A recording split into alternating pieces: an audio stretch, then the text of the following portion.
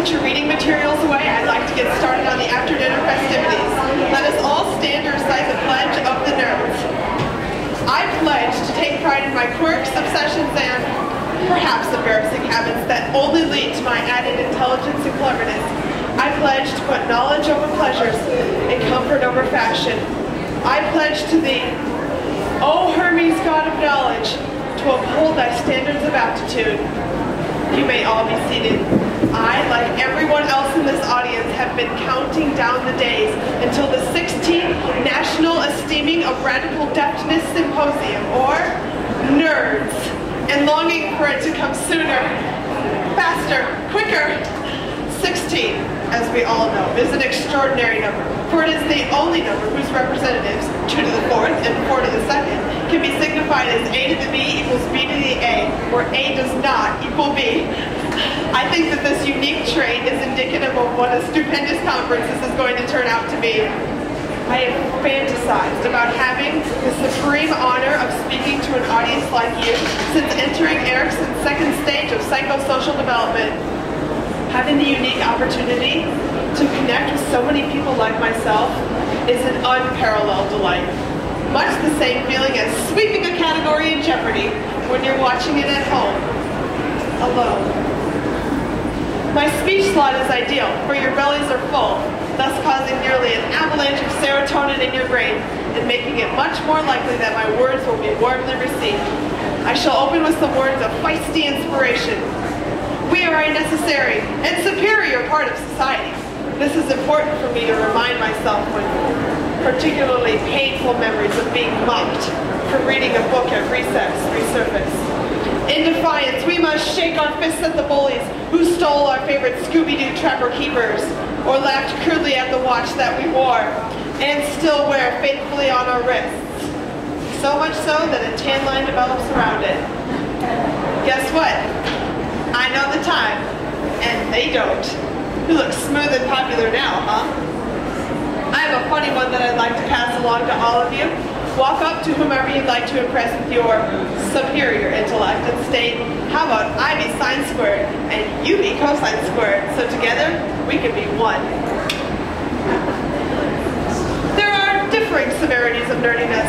Some of us cannot run any expanse without constantly calculating distance and time ratios. Others of us have scars on our tongues from all of the comebacks that we've bitten back that were aimed at mind-numbing stupidity. Even some refuse to read a document past the second sentence when blatant grammar errors are thrown around, such as the wrong there or your. Just know with assurance, you are not alone. Others are flinching too when someone starts a sentence with, "So me and my friends were at the movies last night." When such fatal grammar errors are committed, someplace, somewhere, an English teacher falls down dead. I have a personal testament of my nerd qualities abounding that I'm sure you'll all appreciate. When I was in 7th grade, I went on a school trip to Washington, D.C., and one of our stops was the Holocaust Museum.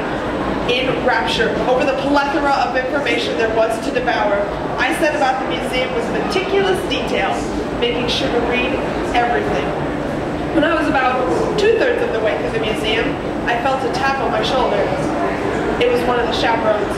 She informed me that everyone was waiting for me, and I was by far the last person of our party in the museum.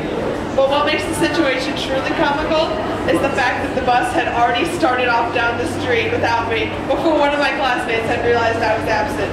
Completely absorbed in the museum, I had failed to be alarmed or even notice their neglect. Needless to say, I was more disappointed that I didn't get to finish my invasive viewing of the museum. We have a wonderful evening of intellectual merriment planned for all of you, and we even brought in Alex Trebek to assist us with our game of Wheel of Fortune. I couldn't resist. You should have seen the disappointed looks on all of your faces. Of course we're going to play Jeopardy! Thank you everybody for your time, and remember to take pride in your nerdiness. Without us, society would be lost. Are there any questions?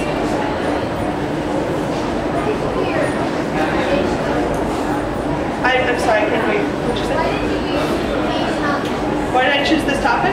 It was my senior year, and I wanted to have a little bit of fun with my presentation and kind of show what I learned throughout my years of experience of speaking, kind of display that to the audience. And I also kind of wanted to show the audience a little bit of my background and my past and who I am. So I decided to have a little bit of fun with my speech my senior year. Are there any other questions?